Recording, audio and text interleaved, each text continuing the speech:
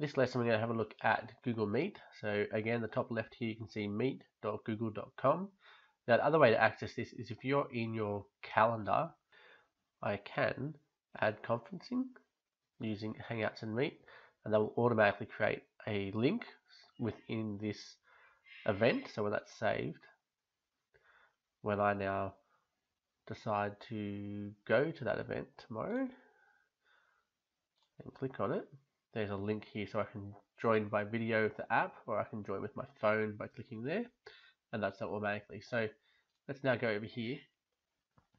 This is Google Meet. So with Google Meet, big plus button here to join or to start a meeting. So if I want to join one, I just need to enter the code, or if I'm going to start a new meeting, enter the nickname to start my own meeting. So if you have the code, that's what you press. If you're going to start your own, just start your own. But if you're in here, go to settings, you can see which camera it's going to use, and you can see me popping up there on it. There's a default microphone, so it's currently using my plug-in microphone, but you could also choose to use any of the other ones that are there, and then which speakers it's going to use when I'm talking in order for me to hear it. So lots of different settings there. So if you've got things plugged into your computer, just make sure that the sound is going to the right speakers and to the right microphone during your meeting. That will work just fine for you. And then up here, this is for your help. So sending feedback and saying what's wrong for you. At the moment I have nothing wrong. Okay, so let's just click here and start a meeting. I'm going to call myself Dan. Click continue. So once it loads, you can see what you will look like. Now you have the option here to turn that off. You can also mute yourself before you join the meeting. So depending on what the meeting is like, you may choose to leave them on or to leave them off. Okay, there's no one else here. The question down here is, am I going to be presenting to the meeting? Now you can press that later as well if you like. You don't have to press that straight away, but for example, if you're going to use this to run a webinar or something, or to teach your class something at some point, you might choose to click that, and then it will just launch straight into you sharing everything. But we'll just start by joining the meeting. Okay, and now let's add people. I'm just going to invite myself.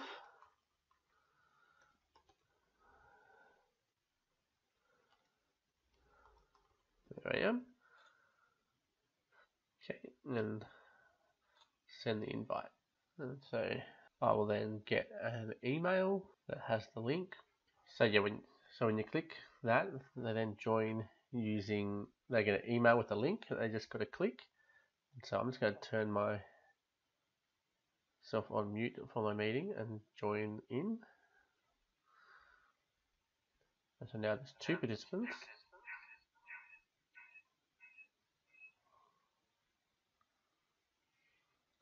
And hopefully that'll work. So now what I'm just going to do is turn myself off, get rid of my camera here on the phone. And so now you can just see I'm presenting to myself. So once you're in the meeting, you can, if you go to the participant, click here, find the other person. So I can unmute them, and I can also, I don't think I can turn on their camera, but I can definitely unmute them so that if they try to talk to me, I can just click that button, or if they're making noise in the background, I can also click that button to mute them. You can see here, this is what they see of me in here.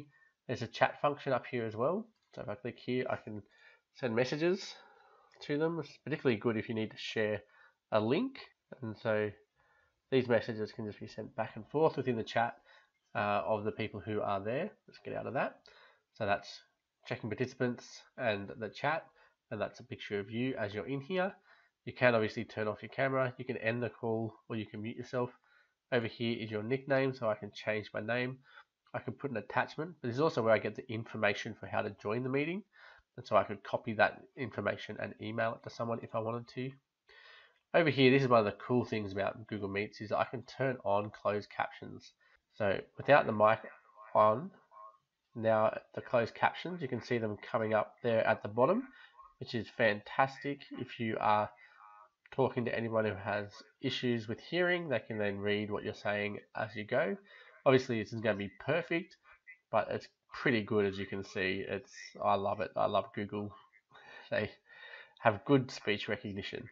So that was good. And then the other thing is that you can also click Present Now. So if I present my entire screen, it'll cut out. So this is what I'm going to present, my entire screen, share my entire screen. And so now, for example, I could go to my course that I'm presenting and just scroll through this presentation with them, and they will see my screen as I go through and present this. Particularly if I click the present button, that'll work even better, and they'll see me sharing this. You can see down here if you want to stop sharing it or to hide that. Let's stop sharing, but that's just if you're going to present something to your students. You then want to go back to your meeting. Okay, and the other options here, click here. I can enter full screen. I can change the layout if you want to as well. So do you want a whole sidebar? Do you want it tiled? But there's only one person, so I'm not going to get a lot of tiling there.